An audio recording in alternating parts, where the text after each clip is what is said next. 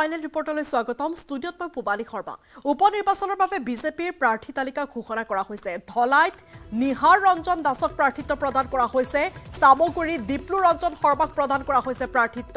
ইফালে বিহালীত দিগন্ত ঘাটুৱাৰক প্ৰাৰ্থিত্ব প্ৰদান কৰা হৈছে বঙাইগাঁও আৰু সিডলি সমষ্টিত মিত্ৰ দলে দিব প্ৰাৰ্থী বিজেপিৰ কাছাৰ জিলাৰ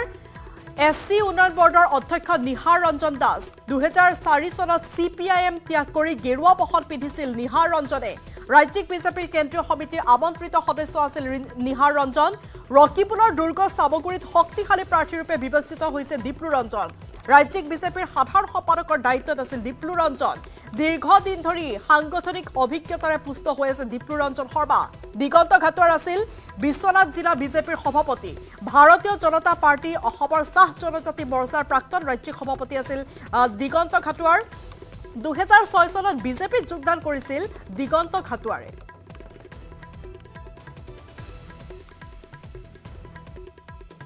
মই প্ৰথমতে ভাৰতীয় জনতা পাৰ্টিৰ সমূহ নেতৃবৰ্গ মাননীয় প্ৰধানমন্ত্ৰী নৰেন্দ্ৰ মোদী ডাঙৰীয়া মাননীয় ৰাষ্ট্ৰীয় সভাপতি জেপি নাড্ডা ডাঙৰীয়া আমাৰ সকলোৰে অতি শ্ৰদ্ধাৰ মাননীয় মুখ্যমন্ত্ৰী ডক্টৰ হিমন্ত বিশ্ব শৰ্মা ডাঙৰীয়া মাননীয় ৰাজ্যিক সভাপতি ভৱেশ কলিতা ডাঙৰীয়া মাননীয় গৃহমন্ত্ৰী অমিত শ্বাহ ডাঙৰীয়াকে ধৰি পেলাই মই ভাৰতীয় জনতা পাৰ্টিৰ সমূহ শীৰ্ষ নেতৃবৰ্গ মই ধন্যবাদ জ্ঞাপন কৰিছো ভাৰতীয় জনতা পাৰ্টিৰ কোটি কোটি কাৰ্যকৰ্তাৰ মই শ্ৰী চৰণত মই প্ৰণাম যাচিছো যিসকল কাৰ্যকৰ্তাৰ ত্যাগৰ বিনিময়ত ভাৰতীয় জনতা পাৰ্টিয়ে আজি এক বটবৃক্ষৰ ৰূপ পাইছে সেই সকল কাৰ্যকৰ্তাক যিসকল আজি আমাৰ মাজত নাই মই তেওঁলোকক খুব শ্ৰদ্ধাৰে সোঁৱৰিছো আৰু প্ৰত্যেকজন ভাৰতীয় জনতা পাৰ্টিৰ কাৰ্যকৰ্তাৰ ত্যাগক সংঘৰ্ষক মই স্বীকাৰ কৰি পেলাই মই তেওঁলোকক এটাই প্ৰতিশ্ৰুতি দিছো শেষ বিন্দু ৰক্ত থকালৈকে ভাৰতীয় জনতা পাৰ্টিৰ স্বাৰ্থৰ কাৰণে কাম কৰি দেশ আৰু জাতিৰ কাৰণে কাম কৰি যাম ইফালে বিজেপিৰ প্ৰাৰ্থী ঘোষণাৰ পাছতে ধলাইত বিদ্ৰোহে দেখা দিছে পদত্যাগ কৰিছে প্ৰাৰ্থিত্ব প্ৰত্যাশী অমিয় কান্তি দাসে জিলা উপসভাপতিৰ পদ ত্যাগ কৰিলে অমিয় কান্তি দাসে সাংসদ পৰিমল শুক্লবৈদ্যৰ বিৰুদ্ধে উজাৰিলে তীব্ৰ ক্ষোভ যিহেতুকে ইতিমধ্যে নিহাৰ ৰঞ্জনক প্ৰাৰ্থিত্ব প্ৰদান কৰা হৈছে ধলাই সমষ্টিৰ কিন্তু প্ৰাৰ্থিত্ব প্ৰত্যাশীৰ দৌৰত আছিল অমিয় কান্তি দাসো অমিয় কান্তি দাসৰ পৰিৱৰ্তে নিহাৰ ৰঞ্জনক প্ৰাৰ্থিত্ব দিয়াৰ পাছতে এই ক্ষোভ উজাৰি তেওঁ বিজেপিৰ যি প্ৰাথমিক পদ সেই প্ৰাথমিক পদৰ পৰা ইতিমধ্যে পদত্যাগ কৰিছে লগতে পৰিমল শুক্লবৈদ্যৰ বিৰুদ্ধেও তেওঁ বিষাদগাৰ কৰা পৰিলক্ষিত হৈছে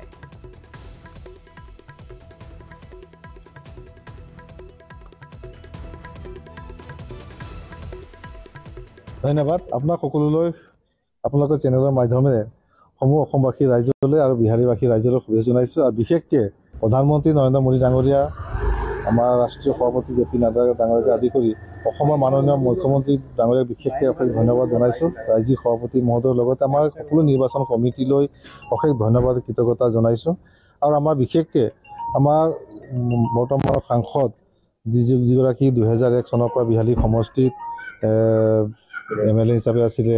আমাৰ ৰাজ্যিক কেবিনেট মন্ত্ৰীও আছিলে অসমৰ ৰাজ্যিক সভাপতি আছিলে তেখেতে এই বিহালী সমষ্টিত 2001 চনৰ পৰা সংগঠন শক্তিশালী কৰি ৰাখিছে আৰু আজি প্ৰাৰ্থিত্বৰ ক্ষেত্ৰত সকলোৰে ৰাইজৰ সহযোগিতা আছে আৰু সকলোৱে প্ৰাৰ্থিত্ব প্ৰদান কৰাৰ কাৰণে মই সকলো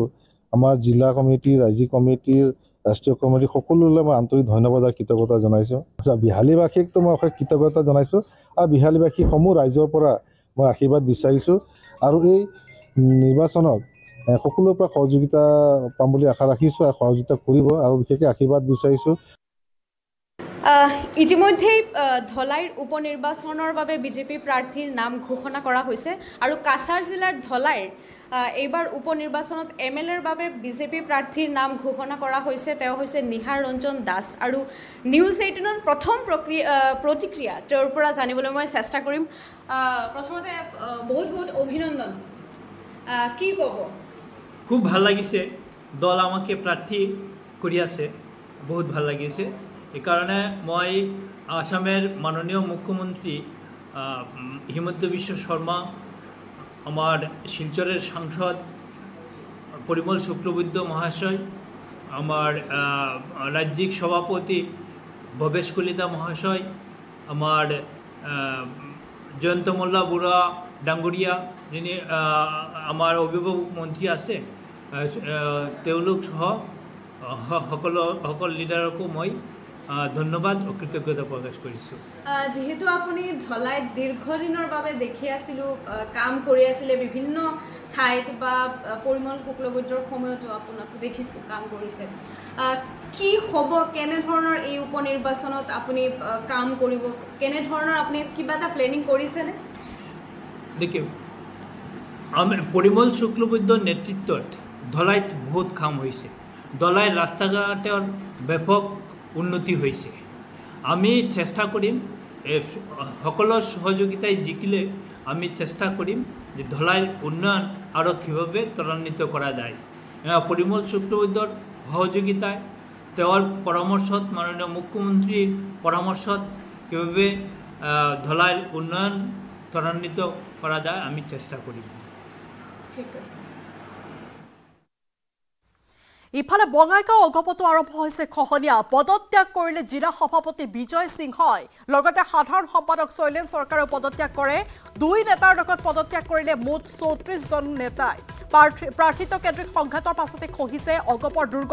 পত্নী প্ৰেমত বঙাইগাঁৱত বিধ্বস্ত হৈ পৰিছে আঞ্চলিকতাবাদ ফণীভূষণ চৌধুৰীৰ বিৰুদ্ধে বিশুদ্ধাৰ কৰি দল ত্যাগ কৰে জিলা সভাপতি সম্পাদক সহ 34 জন নেতাই উপনিৰ্বাচনত প্ৰাৰ্থিত্বৰ প্ৰবল দাবীদাৰ আছিল সাধাৰণ সম্পাদক শৈলেন চৰকাৰ টিকট বঞ্চিত হলে পূৰ্বে নিৰ্দলীয়ভাৱে প্ৰতিদ্বন্দ্বিতা কৰাৰ হুংকাৰ দিছিল চৰকাৰে আৰু সংঘাত মৰিহলৰ বাবে শেহতীয়াকৈ বঙাইগাঁৱত উপস্থিত হৈছিল অগপ সভাপতি অতুল বৰা আৰু কাৰ্যকৰী সভাপতি কেশৱ মহন্ত কিন্তু ইমানৰ পাছতো পত্নীক টিকট দিবলৈ আকুৰগোজ হৈ থাকে বঙাইগাঁও বিধানসভা সমষ্টিৰ 8-12 বিধায়ক ফণীভূষণ চৌধুৰী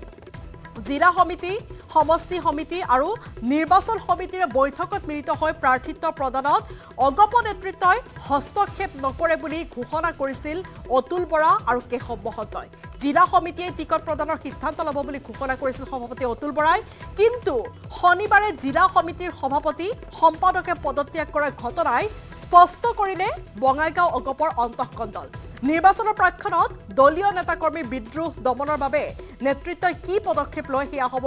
লক্ষণীয় সমান্তৰালভাৱে পত্নী দীপ্তিময়ী চৌধুৰীৰ দিছপুৰ গৱৰ্ণৰ পদ ফণীভূষণ চৌধুৰীয়ে কেনেদৰে মসৃণ কৰিব তাতো দৃষ্টি নিবদ্ধ থাকিব ৰাইজৰ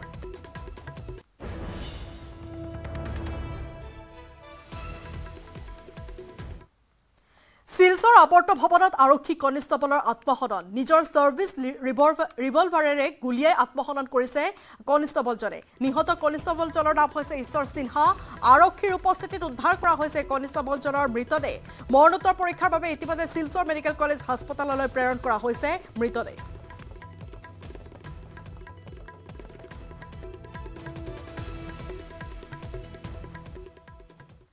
ৰাজ্য কপাই যোৱা ট্ৰেডিং কেলেংকাৰীত নাম হাঙুৰ খোৱা সুমি তাৰ্কিক হাৰি যাব নেকি কিয়নো 41খন এজাহাৰৰ ভিত্তিত সিবিআই আদালতত ৰুজু হোৱা 6টা গোচৰৰ 19 জন অভিযুক্তৰ ভিতৰত নাই ৰিল ৰাণী সুমি আৰু ফটোগ্ৰাফাৰ তাৰ্কিকৰ নাম আনকি ট্ৰেডিং এফেক্সৰে জড়িত বেংক একাউণ্টত হেণ্ডচকু ৰখাৰ বাদে বিশাল ফুকনৰ ক্ষেত্ৰতো আৰক্ষী নৰম হোৱাৰ উঠিছে গুৰুতৰ অভিযোগ ট্ৰেডিং কেলেংকাৰীৰ পৰা হাৰি যাব নেকি সুমি বৰা ৰেহাই পাব নেকি তাৰ্কিক বৰাই 41খন এজাহাৰৰ আধাৰত সিবিআইৰ আদালতত ৰুজু হোৱা 6টা গোচৰৰ 19 জন অভিযুক্তৰ মাজত সুমি আৰু তাৰ্কিকৰ নাম নথকাত এই প্ৰশ্ন সৰ্বসাধাৰণৰ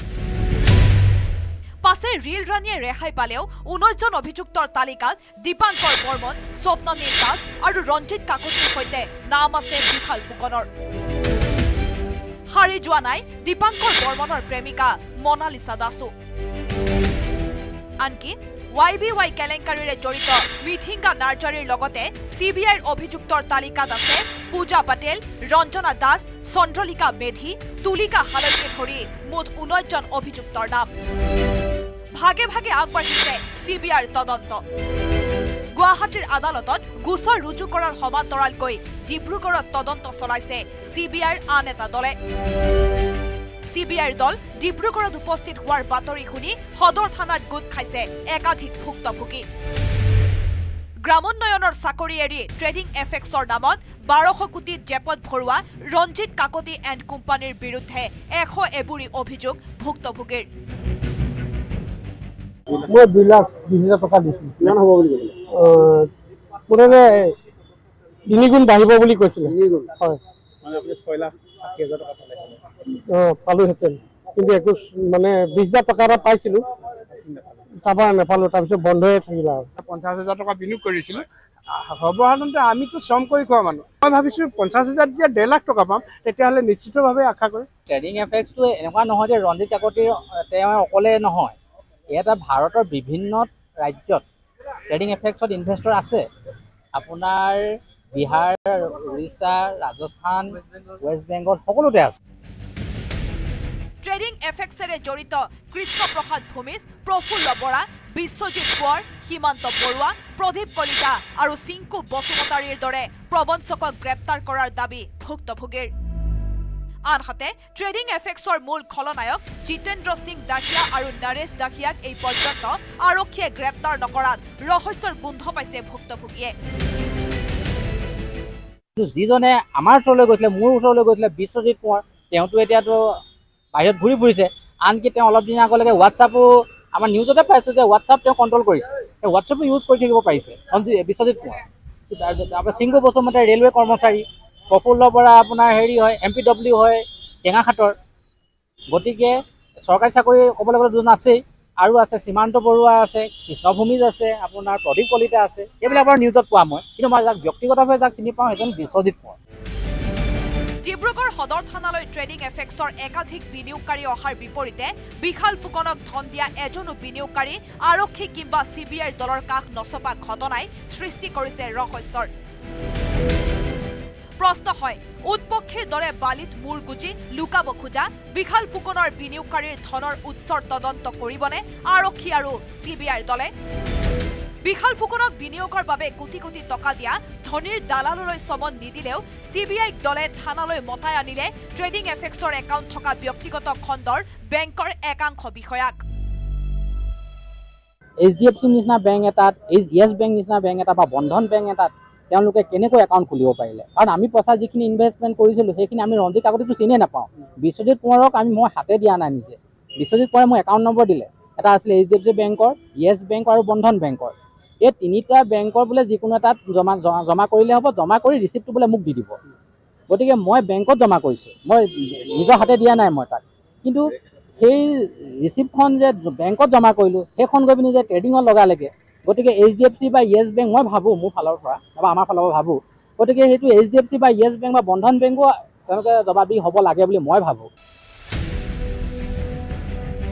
পাছে বিশাল ফুকনক এৰি কেৱল ট্ৰেডিং এফেক্সেৰে জড়িত বেংক একাউণ্টত আৰক্ষীয়ে হেণ্ডচকু পৰা ঘটনায়ো সৃষ্টি কৰিছে ৰহস্যৰ গুৱাহাটীত থকা CBIৰ বিশেষ আদালতত ৰুজু হোৱা ট্ৰেডিং কেলেংকাৰীৰ 6টা গোচৰত নাম সাঙুৰ খোৱা 19জন অভিযুক্তক তদন্তৰ সুবিধাৰ বাবে শীঘ্ৰেই অনা হ'ব গুৱাহাটী কেন্দ্ৰীয় কাৰাগাৰলৈ অভিযুক্তৰ তালিকাত নাম নাথাকিলেও সুমি বৰা আৰু তাৰ্কিক বৰাকো ডিব্ৰুগড়ৰ পৰা আনিব পাৰে গুৱাহাটী কেন্দ্ৰীয় কাৰাগাৰলৈ বিৰিঞ্চি কুমাৰ ডেকাৰ সহযোগত ডিব্ৰুগড়ৰ পৰা জেচি মাহবেদৰ report News 18 Assam north east গৰিমা শইকীয়া গাৰ্গৰ বাহন দুৰ্ঘটনাগ্ৰস্ত গুৱাহাটীৰ জু ৰোডত সংঘটিত হৈছে এই দুৰ্ঘটনা ৰৈ থকা অৱস্থাত বাহনখনক খুন্দিয়াই দুখন বাহনে এখন I-20 বাহনে খুন্দা মাৰে এখন ডিজায়াৰ বাহনত ডিজায়াৰ বাহনখনে আকৌ খুন্দা মাৰে গৰিমা শইকীয়া গাৰ্গৰ বাহনখনত আছিল গৰিমা শইকীয়া গাৰ্গ দুৰ্ঘটনাৰ ফলত অৱশ্যে কোনো ধৰণৰ হানি বিঘিনি হোৱা নাই গৰিমা শইকীয়া গাৰ্গৰ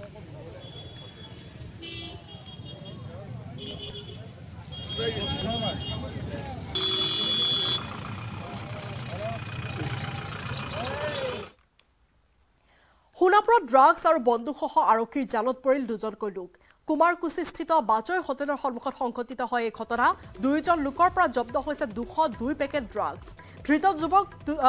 যুৱক দুজনৰ নাম ৰূপচান আলী আৰু আজিবুৰ ৰহমান দীৰ্ঘদিনে সোণাপুৰৰ কপালকাটাত ঘৰ ভাড়াত লৈ আছিল দুয়োজনেই ধৃত দুয়োকে লৈ ভাড়া ঘৰটো অভিযান চলাই আৰক্ষীয়ে আৰু অভিযানত জব্দ হৈছে বন্দুকৰ লগতে ড্ৰাগছৰ পেকেট আৰু কেপচুল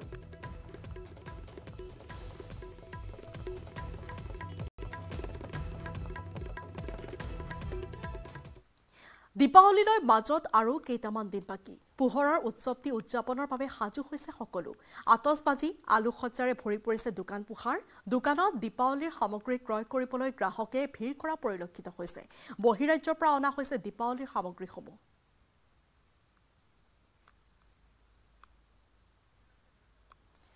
এই সন্দৰ্ভত দীপাৱলীৰ যি বজাৰৰ দৃশ্য দেখুৱাই এক প্ৰতিবেদন যুগুতাইছে আমাৰ সাংবাদিক ভাস্কৰ জ্যোতিৰ সৈতে আগবঢ়াইছে পোহৰৰ উৎসৱ দীপাৱলীলৈ মাজত মাত্ৰ কেইটামান দিন আৰু দীপাৱলী অহাৰ লগে লগেই জাকত জিলিকা হৈ পৰে মহানগৰীৰ এইখন বিশেষ দোকান মই বৰ্তমান উপস্থিত আছো মহানগৰীৰ এই বিশেষ দোকানখনত আৰু পৰিৱেশ দেখুৱাইছো আমি ইতিমধ্যে যথেষ্ট সংখ্যক পোহৰৰ উৎসৱ দীপাৱলীত ব্যৱহৃত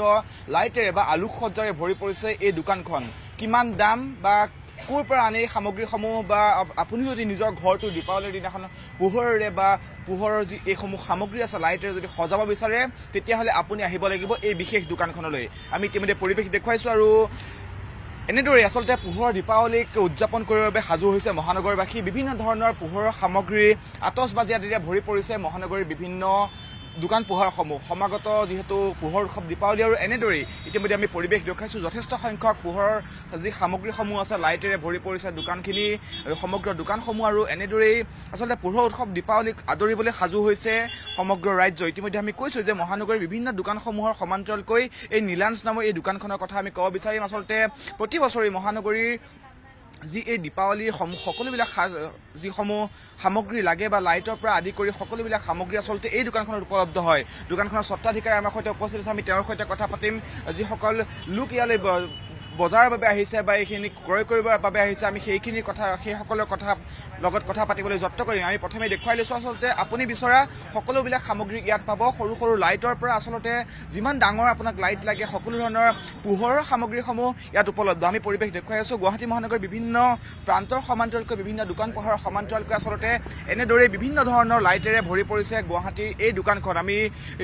কৈছো যে স্বত্বাধিকাৰীৰ সৈতে কথা পাতিম তেওঁলোকৰ পৰা জানিবলৈ যত্ন কৰিম আচলতে কিমান টকাত বিক্ৰী হৈছে এইসমূহ সামগ্ৰী বা গ্ৰাহকৰ সমাদৰ কেনেকুৱা আমি দোকানখনৰ ভিতৰলৈ গৈ ভিতৰৰ দৃশ্য আমি ইতিমধ্যে দেখুৱাম আমি যিসকল স্বত্বাধিকাৰী আছে তেওঁলোকৰ সৈতে কথা পাতিবলৈ যত্ন কৰিম তেওঁলোকৰ পৰা মন্তব্য ল'ম আচলতে কিমান দামত বিক্ৰী হৈছে আমি সকলোবিলাক দেখুৱাম কিন্তু প্ৰথমেই দেখুৱাই লৈছো এইসমূহ পোহৰৰ লাইটেৰে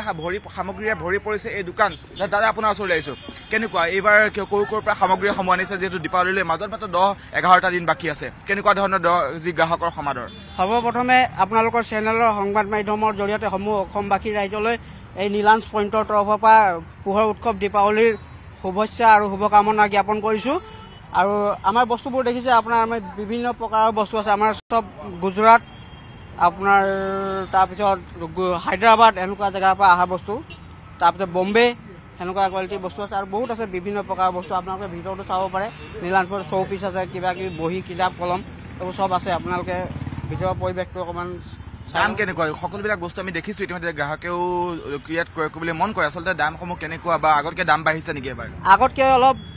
মূল্যটো বৃদ্ধি হৈছে যিহেতু মূল্য বৃদ্ধি হৈছে কাৰণে অলপ 50-60 এনেকৈ দাম কিবা বস্তু পাৰ বস্তুৰ দাম বাঢ়িছে আৰু কিছুমান বস্তু কমিছে সেনেকুৱা হৈ আছে মুক্তি লাভ কৰিলে এখন বহু প্ৰতীক্ষিত অসমীয়া ছবিয়ে শুকুৰবাৰে অসমীয়া চলচ্চিত্ৰ জগতত জয় হনুমানে লাভ কৰিলে মুক্তি ছবিখনৰ পৰিচালনাৰ দায়িত্বত হিমাংশু প্ৰসাদ দাস আৰু প্ৰযোজনাত আছে ধনেশ্বৰ কলিতা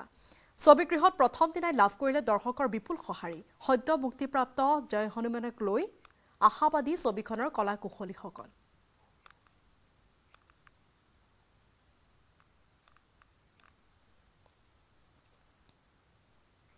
শিৱসাগৰৰ ONGC বিষয়াৰ অপহৰণৰ অপচেষ্টা এইবাৰ জালত পৰিছে ASTCৰ কৰ্মচাৰী ASTCৰ মুবিন হাজৰিকা গ্ৰেপ্তাৰ কৰিছে শিৱসাগৰ আৰক্ষীয়ে ASTCৰ চালক হিচাপে কৰ্মৰত মুবিন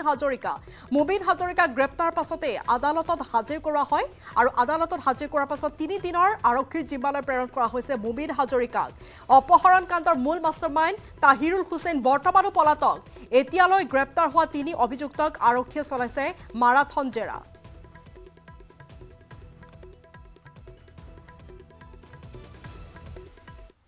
পুনৰ জনসাধাৰণক মাধমাৰ দিবলৈ সাজু ৰাজ্যৰ ৰাজহ বিভাগ অচিৰেই জনতাই ভৰিব লাগিব অধিক মাটিৰ খাজনা ৰাজকোষ টনকিয়াল কৰিবলৈ মাটিৰ খাজনা বৃদ্ধিৰ লক্ষ্য লৈছে ৰাজ্য চৰকাৰে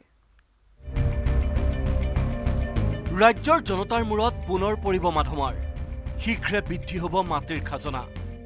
ভূমিৰ চৰকাৰী মূল্যৰ ভিত্তিত নিৰ্ধাৰণ হ'ব নতুন খাজনা ৰাজ্যত 20 অক্টোবৰৰ পৰা আৰম্ভ হ'ব মিছন বসুন্ধৰা 3.0 মিছন বসুন্ধৰা 2.0 বঞ্চিত সকলেও এইবাৰ পাব বিশেষ সুবিধা যিটো জিৰ' টেকিঙত ক'ৰবাত ভুল আছিলে সেইখিনি জিৰ' টেকিং হ'ব সেই ৰিজেক্ট কেছবিলাক এইবাৰ আমি পুনৰ আবেদন লৈ তেওঁলোকে কি কাৰণে ৰিজেক্ট হৈছিলে সেইটো চাৰ্কল অফিচে কৈ দিব সেই কাগজখন তেওঁ আপলোড কৰি দিব লাগিব 4-5 লাখ মানুহ তেনেকৈ ৰিজেক্ট হৈছিলে সেই মানুহখিনিয়ে এইবাৰ পতা পাই যাব কিন্তু মিছন বসুন্ধৰা 3.2 সমাপ্ত হোৱাৰ পিছতে ৰাজ্যৰ জনতাক কেঁকুৰা চেপা দিবলৈ সাজু মন্ত্ৰী যোগেন মোহনৰ ৰাজহ বিভাগ ৰাজকোষ টনকিয়াল কৰিবলৈ মাটিৰ খাজনা বৃদ্ধিৰ লক্ষ্য ৰাজ্য চৰকাৰৰ মাটিৰ খাজনা বৃদ্ধিৰ বাবে ইতিমধ্যে ৰাজ্য চৰকাৰে সম্পন্ন কৰিছে পৰীক্ষামূলকভাৱে প্ৰথমে মাটিৰ খাজনা বৃদ্ধি কৰিব নগৰাঞ্চলৰ ঔদ্যোগিক ভূমিৰ বৃদ্ধি হ'ব খাজনা আমি মাত্ৰ পৰীক্ষামূলকভাৱে জনেল ভেলুৰ লগত লিংকিং হ'লেহে খাজনা বঢ়া কমা কথাটো আহিব জনেল ভেলুৰ লগত লিংকিং কৰি অকল ইণ্ডাষ্ট্ৰিয়েল আৰ্বনত চহৰাঞ্চলত অকল ঔদ্যোগিক শ্ৰেণীটোক আমি পৰীক্ষামূলকভাৱে আমি কৰাৰ এটা সিদ্ধান্ত হৈছিলে আমাৰ বিভাগত পিছে পূৰ্বৰ দৰে গতানুগতিক নহ'ব মাটিৰ খাজনাৰ বৃদ্ধি এইবাৰ মাটিৰ খাজনা বৃদ্ধি হ'ব ভূমিৰ চৰকাৰী মূল্যৰ ভিত্তিত নিৰ্দিষ্ট মাটিৰ জোনৰ ভিত্তিক নিৰ্ণয় হ'ব মাটিৰ খাজনা আমি যেতিয়া ইণ্ডাষ্ট্ৰিয়েল লেণ্ডটোত পৰীক্ষা কৰিম তেতিয়া গম পাব ৰাইজে যে এইটো একচুৱেলি আমি জনেল হোৱাৰ কি পাৰ্চেণ্টেজটোৰ ওপৰত ডিপেণ্ড কৰিব আমি কিমান ল'ম 1% লওঁ নে 0.5 ল'ম নে 0.05 আমি সিদ্ধান্ত কৰিম নে তেতিয়া সেই জনেল ভেলুটোৰ ওপৰত পূৰণ কৰি চালে ওলাই যাব যে কিমান আমি তেওঁৰ পৰা আমি ল'ব পাৰিম অৱশ্যে চৰকাৰী মূল্যৰ কিমান শতাংশ খাজনা দিব লাগিব সেয়া এতিয়াও চূড়ান্ত হোৱা নাই প্ৰথম অৱস্থাত নগৰাঞ্চলৰ ঔদ্যোগিক ভূমিৰ খাজনা বৃদ্ধিৰ পিছত সকলো শ্ৰেণীৰ ভূমিৰ খাজনা বৃদ্ধিৰ সিদ্ধান্ত ল'ব চৰকাৰে উল্লেখযোগ্য যে বিগত কিছুদিন পূৰ্বে ৰাজ্য চৰকাৰে যথেষ্ট পৰিমাণে বৃদ্ধি কৰিছিল মাটিৰ চৰকাৰী মূল্য সেয়ে চৰকাৰী অধিক মূল্যৰ মাটিৰ গৰাকীয়ে অধিক পৰিমাণে এতিয়া দিব লাগিব খাজনা ৰাজ্য চৰকাৰে গ্ৰহণ কৰা এই সিদ্ধান্ত কাৰ্যকৰী কৰিলে জনতাৰ কি প্ৰতিক্ৰিয়া হয় সেয়া লক্ষণীয় হ'ব ভিডিঅ' জাৰ্নেলিষ্ট সঞ্জয়ৰ সৈতে বলেন ভট্টাচাৰ্যৰ report news 18 Assam north east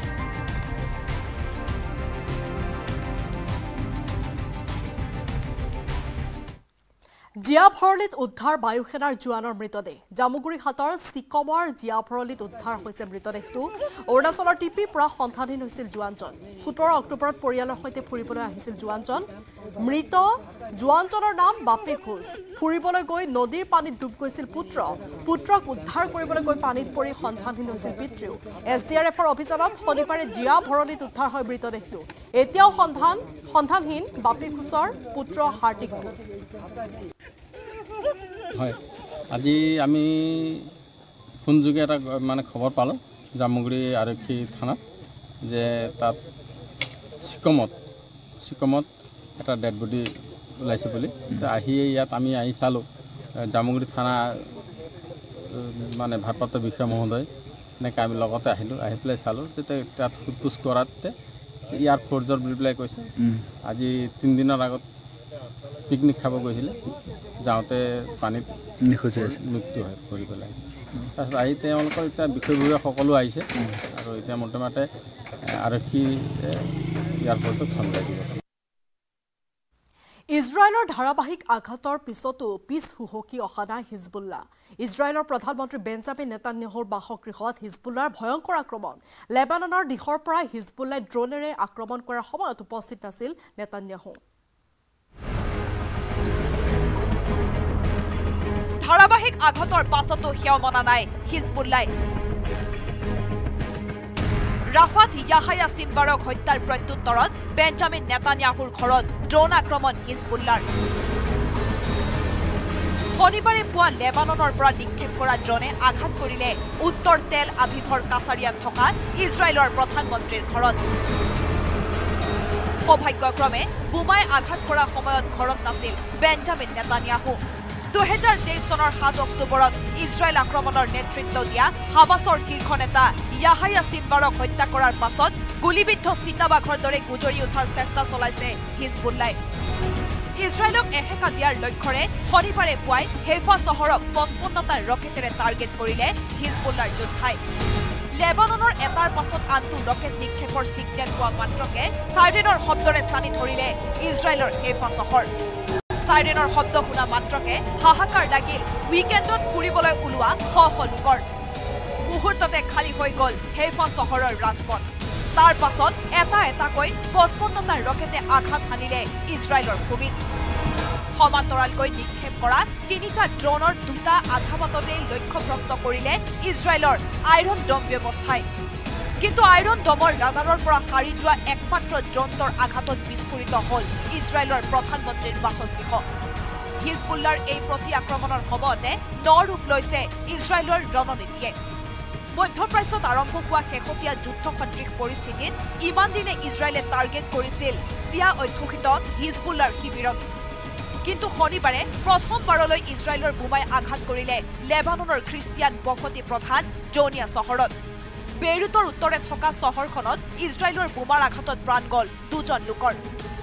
ইজৰাইলৰ এই আক্ৰমণৰ পাছতে লেবাননত উপস্থিত হৈছে ইটালীৰ প্ৰধানমন্ত্ৰী জৰ্জিয়া মেলনি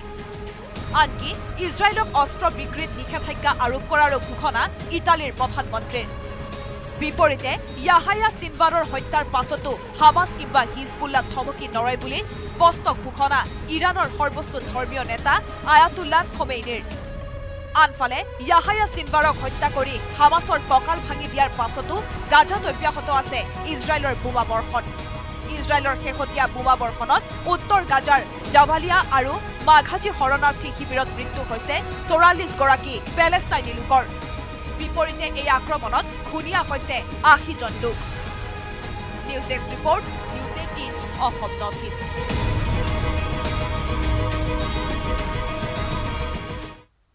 শনিবাৰে পুৱা লেবাননৰ পৰা নিক্ষেপ কৰা ড্ৰোনে আঘাত কৰিলে উত্তৰ তেল আভিভৰ কাছাৰিয়াত থকা ইজৰাইলৰ প্ৰধানমন্ত্ৰীৰ ঘৰত সৌভাগ্যক্ৰমে সেই বোমাই আঘাত কৰা সময়ত ঘৰত নাছিল বেঞ্জামিন নেতান্যাহু এই আক্ৰমণৰ পাছতে ঘটনাস্থলীত উপস্থিত হোৱা নেটৱৰ্ক 18ৰ সাংবাদিকে দেখুৱালে সামগ্ৰিক পৰিৱেশ प्रधानमंत्री बेंजामिन नेतन्याहू के घर सिजारिया में हमला हुआ है और सूत्र जो बता रहे हैं कि वो हमला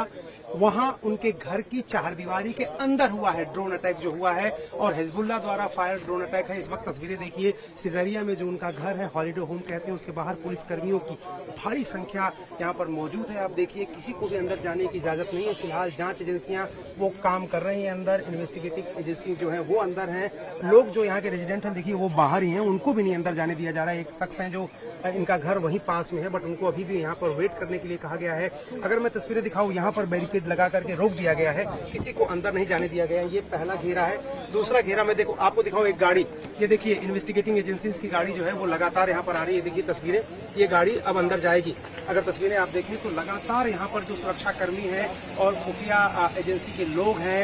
जांच एजेंसी के लोग हैं वो लगातार जा रहे हैं देखिए इस गाड़ी को जाने की इजाजत यहाँ पर दी गई है बाकी जो लोग हैं उनको अंदर नहीं जाने दिया गया है और इस गाड़ी के जाने के साथ ही मैं आपको एक्सप्लेन करूंगा ग्राउंड जीरो पर न्यूज 18 इंडिया इस वक्त है बेंजामिन नेतन्याहू के घर के ठीक सामने तस्वीरें देखिए पहली बैरिकेडिंग के बाद ये गाड़ी खड़ी हो गई लेकिन उसके बाद एक सुरक्षा घेरा स्थायी सुरक्षा घेरा है जो हॉलिडे होम है बेंजामिन नेतन्याहू का वो देखिए आप वहां पर देखिए आपको व्हाइट एंड रेड में जो बैरिकेडिंग दिख रही है वो ऑटोमेटिक सुरक्षा घेरा है जिसके बाद प्रधानमंत्री का घर है यहाँ के बेंजामिन नेतन्याहू का घर है और उस वक्त जब ये ड्रोन अटैक हुआ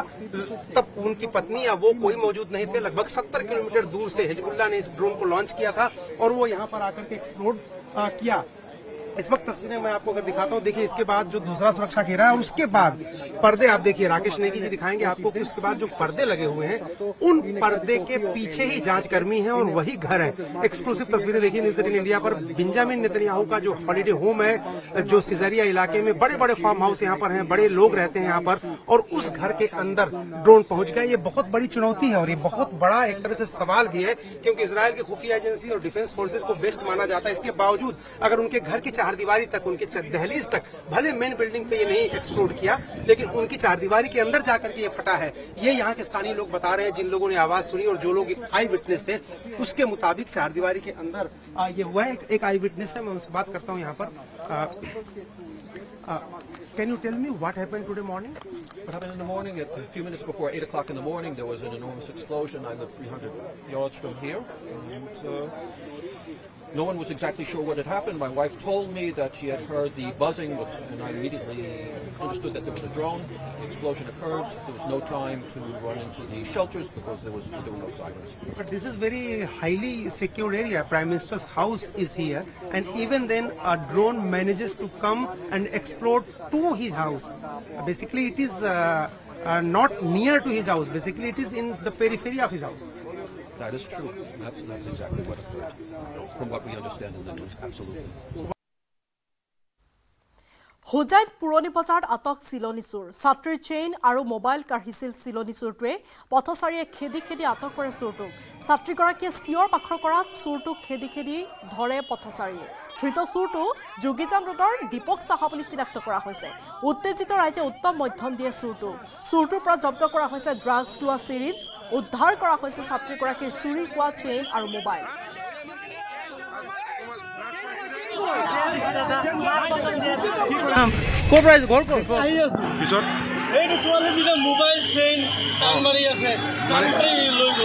ব্ৰিজৰ ওপৰতে আহি থাকোঁতে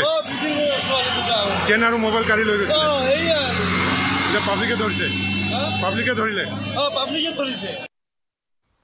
মহানগৰ বৈশিষ্ট্যত চোৰৰ তিঘিল খিলনি বিক্ৰীৰ বাবে সাজু কৰা বাইক লৈ গ'ল চোৰে ফেচবুকত বিক্ৰীৰ বাবে বিজ্ঞাপন দিওঁতে সাৱধান হওক বাইক বিক্ৰীৰ বিজ্ঞাপন চকুত পৰিল গভাইত চোৰৰ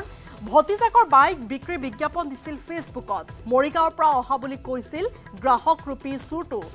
জালুকবাৰীৰ পৰা বাইকখন দেখুৱাবলৈ আহে ভুক্তভোগী খানাপাৰাত বাইকখন দেখুওৱা হৈছিল চোৰটো বাইকত বহি ফটো উঠাৰ চলেৰে বাইক লৈ উঠাও হয় চোৰটো গৰাকীক ফটো উঠাবলৈ কৈ চোৰটোৱে লৈ যায় বাইকখন ভুক্তভোগী মজিবুল হকে ইতিমধ্যে বৈশিষ্ট্য থানাত এজাহাৰ দাখিল কৰিছে চুৰি হোৱা ইয়ামাহা বাইকখনৰ নম্বৰ হৈছে AA01 FM 8025 ফেচবুকৰ মাৰ্কেট প্লেচত মই এই ডাটা দিওঁ আৰু সেই মৰ্মে বিভিন্নজন কাষ্টমাৰে যোগাযোগ কৰে তাৰে মাজত এজন কাষ্টমাৰে মানে মোক ক'লে কি গাড়ীখন লোৱাটো ফাইনেল আপুনি আহক মই গাড়ীখন চলাই মেলিছে আপোনাক পইচা দি দিম এই বুলি কৈ ল'ৰাজন মৰিগাঁৱৰ বুলি কৈছিলে কিবা পূৰ্বৰাগ বুলি কৈছিলে সেই নামটো তাৰপিছত সি আহিলে খানাপাৰাত মই জালুকবাৰীৰ পৰা আহিলোঁ খানাপাৰাত সি গাড়ীখন কইনাধৰাৰ গেটত সি অলপ চলাই চালে মই পিছত উঠি আছিলোঁ তাৰ কিছুদূৰ মানে হেল চিটিৰ ফালে আহি থাকোঁতে ৰাস্তাৰ কিনাৰত গাড়ীখন ৰখাই সি ক'লে বোলে দাদা হেৰি কৰক আপুনি এটা ফটো মাৰকচোন মোক সি হেলমেটটো পিন্ধি ল'লে লৈ পেলাই ফটো মাৰিব দিলে তাৰ মোবাইলটোৰে তাৰপৰা মই ফটো এটা মাৰিলোঁ মাৰি উঠাৰ পাছত সি মানে চলাই চাব হয়তো ট্ৰায়েল দিব মই উঠিব খোজোঁতে সি গাড়ীখন মানে উঠাওহে গাড়ীখন লৈ পেলাই উঠাওহে আৰু আছে বাতৰি এইখিনিতে সময় হৈছে বাণিজ্যিক বিৰতিৰ সৰ্বোত্তম টিএমটি লগা এইটো মাইথান ষ্টিল নহয় সস্তা হয় বছ ষ্ট্ৰং মানে মাইথান ষ্টিল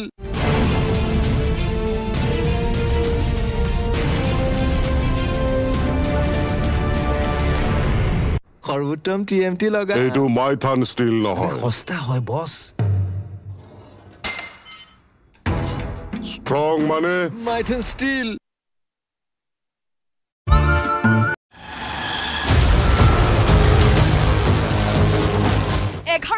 কোটি টকীয়া ট্ৰেডিং কেলেংকাৰী CBIয়ে আৰম্ভ কৰিলে 41টা গোচৰৰ তদন্ত দীপাংকৰ বৰ্মন বিশাল ফুকন সুমি বৰা তাৰ্কিক বৰা ৰঞ্জিত কাকতি মোহাম্মদ সাকিৰ আৰু ৰাজদীপ দেৱৰ দৰে ধুৰন্ধৰৰ মুখা খোল খাব CBIৰ তদন্তত মাইথান ষ্টিল নহয় সস্তা হয় বছ ষ্ট্ৰং মানে মাইথান ষ্টিল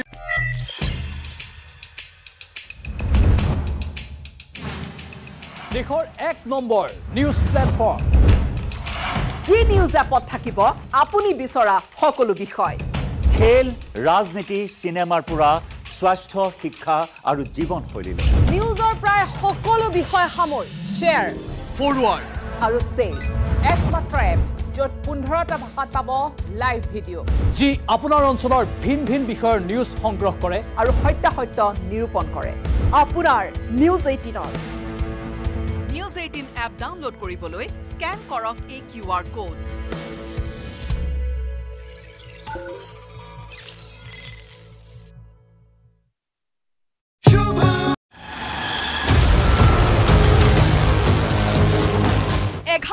কোটি টকীয়া ট্ৰেডিং কেলেংকাৰী CBI আৰম্ভ কৰিলে 41টা গোচৰৰ তদন্ত দীপাংকৰ বৰ্মন বিশাল Phukan Sumi Bora To Maithan Steel নহয় সস্তা হয় বস Strong মানে Maithan Steel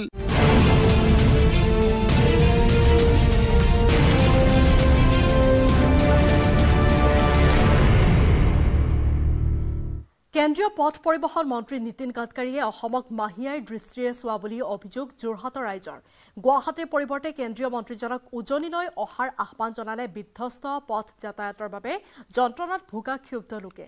NHIDCL আৰু ঠিকাদাৰী গোষ্ঠীয়ে কোটি কোটি টকা লুণ্ঠন কৰাৰ অভিযোগ উত্থাপন কৰে স্থানীয় লোকে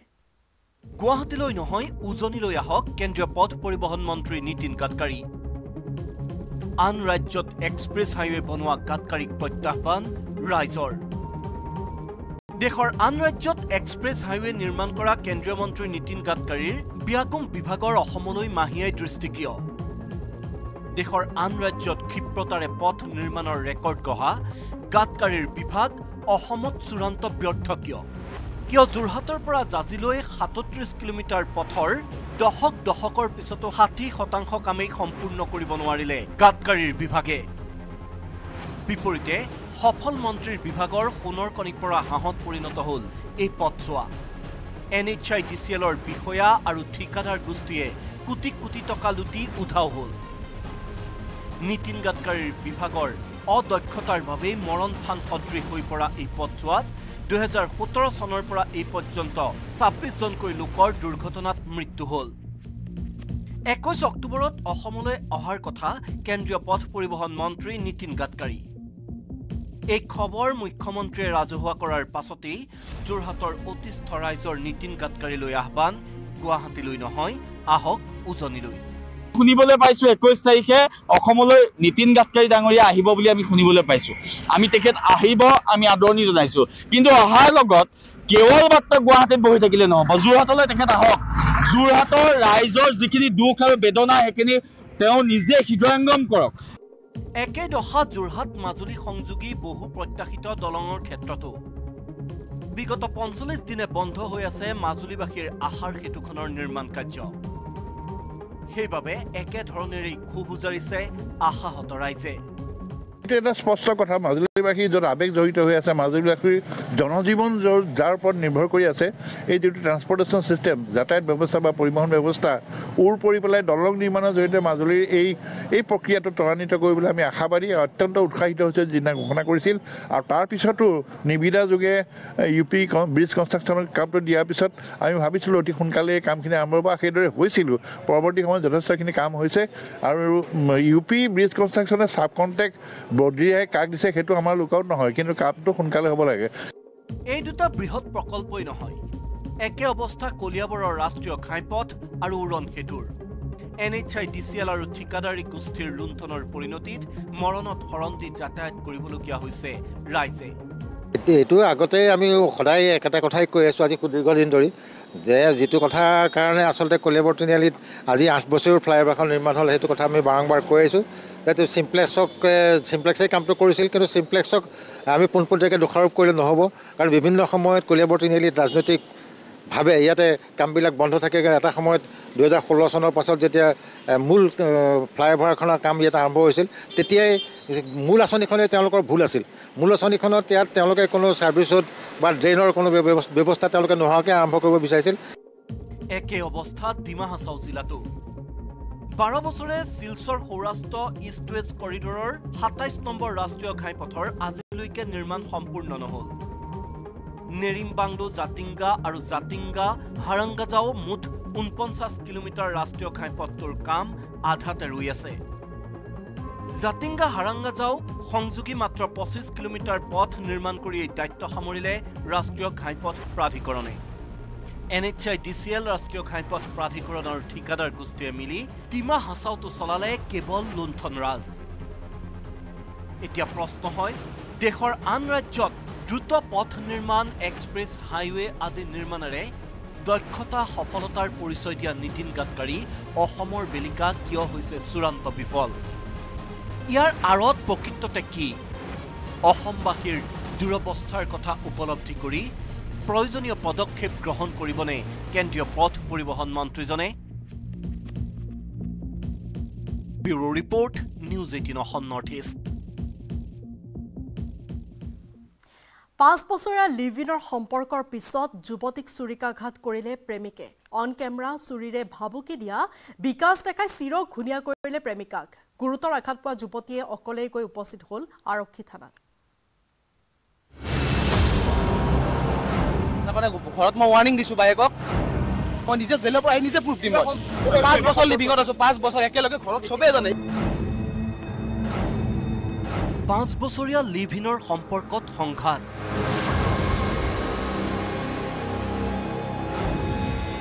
যুৱতীক প্ৰেমিকৰ চুৰিকাঘাত অন কেমেৰা চুৰিৰে ভাবুকি দিয়া এই বিকাশ ডেকাই শুকুৰবাৰে নিশা 9 বজাত ঘুনিয়া কৰিলে 5 বছৰে লিভিনত থকা প্ৰেমিকাক ডিঙি আৰু পেটত গুৰুতৰ আঘাত পোৱা যুৱতীয়ে বিষ্ণুজ্যোতি পথৰ পৰা অকলেই উপস্থিত হ'ল 700 মিটাৰ আঁতৰত থকা হাতীগাঁও থানাত বয়ফ্ৰেণ্ডে মানে ভাল পাই আছিলে তো ই ভাল নাপায় বুলি কৈ মানে কাটি দিছে মানে বয়ফ্ৰেণ্ডটো কৰ হয় বয়ফ্ৰেণ্ডটো বাইটা চাৰিআলিৰ হয় কি নাম কি মোৰ নামটো কি আছিলে বিকাশ ডেকা হয় আৰক্ষীয়ে হাস্পতাললৈ নিয়াৰ বাটত ভুক্তভোগী যুৱতীয়ে জনালে বিকাশ ডেকাৰ আখ্যান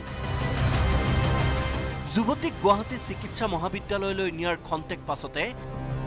মহানগৰীৰ ঢপলিয়াৰ নিৰ্মীয়মান এটা ফ্লেটৰ পৰা হাতীগাঁও আৰক্ষীয়ে গ্ৰেপ্তাৰ কৰিলে বিকাশ ডেকাক গ্ৰেপ্তাৰৰ পাছতো দেমাক নকমিল বিকাশৰ 5 বছৰ লিভিঙত আছো 5 বছৰ একেলগে ঘৰত চবেই জানে 5 বছৰীয়া লিভিনত থকা প্ৰেমিকাক চুৰিৰে আঘাত কৰা বিকাশে নিজকে ক্ৰিমিনেল নহয় বুলি চাফাই গালে সাংবাদিকৰ আগত ক্ৰিমিনেল নহয় হা গুৱাহাটীত ধান্দাবাজি কৰি আছিল তাৰ কাৰণে ঘৰত মই ৱাৰ্নিং দিছো বাইকক সব কথা কৈছো মোবাইলটো তাৰিখটা চাৰত তাত আছে সুবিধা পাই যুৱতীৰ চৰিত্ৰ হননৰো চেষ্টা চলালে বাইহাটাৰ বিকাশ ডেকাই 1 নম্বৰ গুৱাহাটীৰ 1 নম্বৰ এতিয়া আপুনি বিয়া কৰাইছিল বিয়া কৰা মোৰ লিভিঙত বিপৰীতে ভুক্তভোগী সৎ চৰিত্ৰৰ যুৱতী বুলি জনালে হাতীগাঁৱৰ বিষ্ণুজ্যোতি পথৰ এই ভাড়াঘৰটোৰ গৰাকীয়ে এইবিলাক ছোৱালীজনী ভাল ছোৱালী ভদ্ৰ ছোৱালী শিক্ষিত ছোৱালী গতিকে মই পোৱা নাই এইবিলাক সেনেকুৱা ঘটনা হোৱা নাই কেতিয়াৰ পৰা আছিল ড্ৰাইভাৰ আহিছে 5 মাহ হ'ল আনফালে বিকাশ ডেকা বিবাহিত বুলি দাবী কৰি ভুক্তভোগী যুৱতীয়ে সংবাদ মাধ্যমলৈ প্ৰেৰণ কৰিলে কেইবাখনো ফটো বিয়া পতাৰ পাছতো 5 বছৰে লিভিনত থকা প্ৰেমিকাৰ সৈতে সম্পৰ্ক চলাই যোৱাৰ চেষ্টা কৰাৰ অভিযোগ আনিলে বিকাশ ডেকাৰ বিৰুদ্ধে বিবাহিত বিকাশৰ এই প্ৰস্তাৱত সন্মত নোহোৱাৰ বাবেই চুৰিৰে আঘাত কৰাৰ অভিযোগ ভুক্তভোগীৰ 5 বছৰীয়া লিভিনৰ সম্পৰ্ক ছেদ কৰি সংসাৰ পতাৰ পাছতো প্ৰেমিকাৰে সম্পৰ্ক ৰক্ষা কৰাৰ চেষ্টা চলোৱা বাইহাটা চাৰিআলিৰ বিকাশ ডেকাক এতিয়া জেৰা চলাইছে আৰক্ষীয়ে মহানগৰীৰ প্ৰতিষ্ঠিত এজন বিল্ডাৰৰ অধীনত মেনেজাৰ হিচাপে কাম কৰা বিকাশৰ কাণ্ডত এতিয়াও আতংকিত হৈ আছে হাতীগাঁৱৰ বিষ্ণুজ্যোতি পথৰ প্ৰতিজন প্ৰত্যক্ষদৰ্শী বশিষ্ঠৰ পৰা উৎপল হালৈ প্ৰিয়বত গগৈ আৰু অসীম দত্তৰ report news 18 Assam north east